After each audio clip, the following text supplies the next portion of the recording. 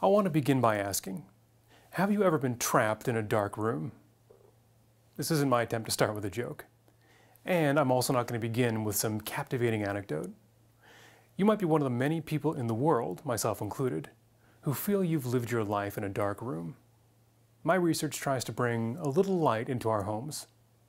And we're going to do this by telling you about the science of metacognition. For my PhD, I research metacognition, which is a fancy word for how we can understand and control our own minds, and the enormous benefits that can come from it. First, I'm going to tell you why this is important, and especially why this is important right now.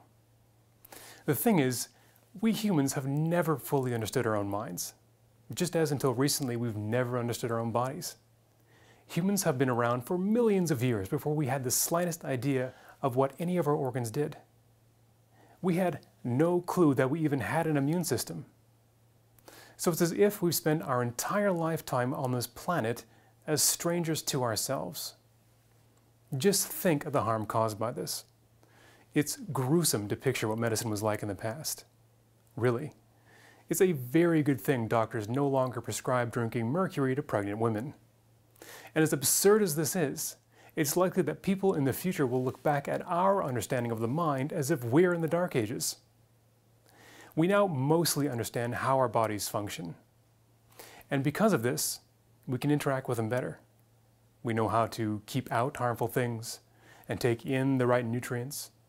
We can even remove parts of the body that don't work and replace them with parts that work better. So here's my point.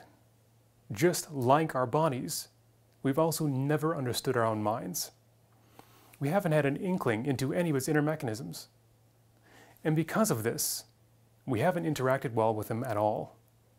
But now, finally, we're beginning to. Just as when we learned about our physical makeup, we're now glimpsing our own mental processes, and so we're learning to interact with them better. Think of it this way. It's as if we've been living inside a dark house. Now, picture what someone looks like as they walk through a dark home, with no idea what's inside the rooms. Can you picture them stumbling, grasping in the dark? Can you imagine they don't feel particularly happy about their situation? And after years of living in a dark house, it's understandable that they'd become anxious or depressed, or drawn to whatever easy pleasure they can find. Living in a dark house is how people the world over feel inside their own minds, trying to move through spaces they've never seen, not living as well as they could in a room that is lit. So here's my point. Just as science has illuminated the human body, we are now brightening the rooms of the mind. So this is an exciting time in human history, when we are finally coming to understand our own mental home.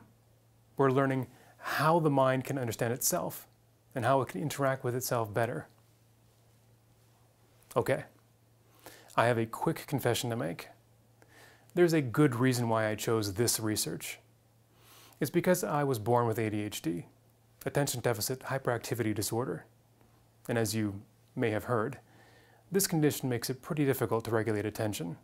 In fact, only 5% of students with ADHD graduate university. How I got by was by practicing metacognitive techniques.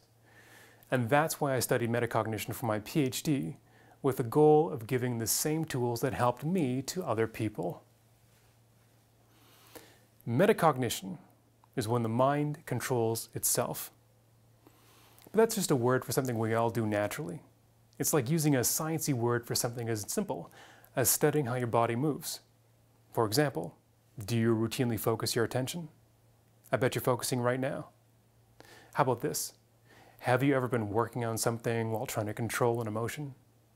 Have you ever resisted urges like, I really don't feel like doing this, I'd rather be scrolling through my phone, but no, I have to focus on this one important thing? Sound familiar? That's because controlling your mind is as normal as controlling your body.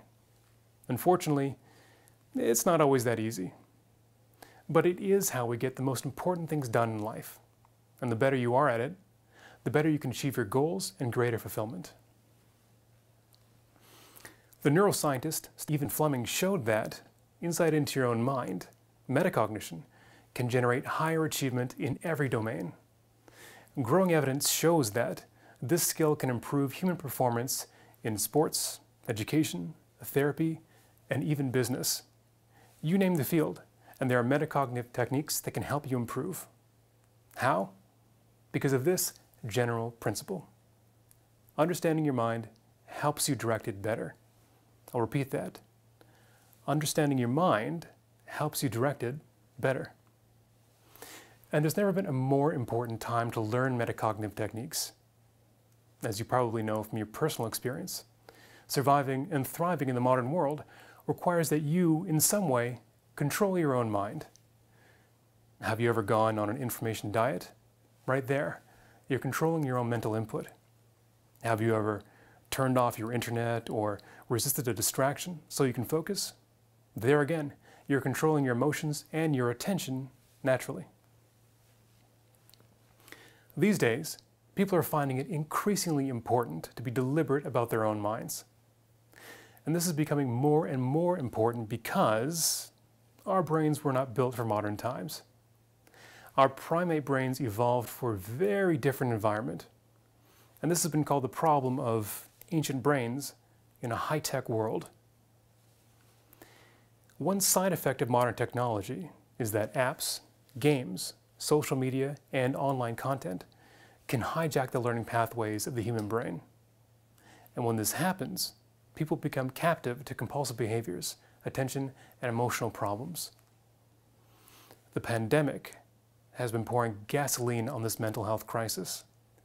It has forced many people into social isolation and an even greater reliance on devices for socializing and entertainment. And this has added to a tsunami of debilitating mental health issues that affect over 500 million people worldwide, with a financial toll in the trillions. But there's good news. Decades of empirical research have shown that metacognition is effective at decreasing addictive behaviors and improving attention and emotional well-being. Because again, understanding your mind helps you direct it better. Understanding your mind helps you direct it better. For example, we can use metacognitive training to boost our mental performance. Metacognition is a skill we can all improve and even become an expert at. First, the science shows that you can train your attention. Daily focus exercises and meditation actually do allow you to be more focused in general. Second, we can learn to better control our emotions.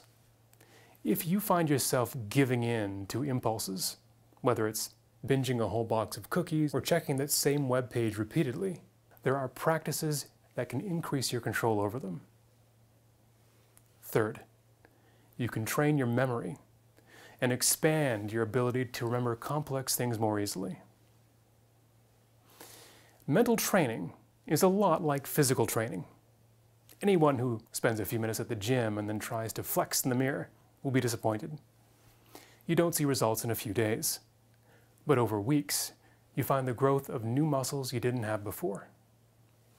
Like this, regular mental training helps you develop new and improved capabilities that allow you to think and act with greater control and clarity.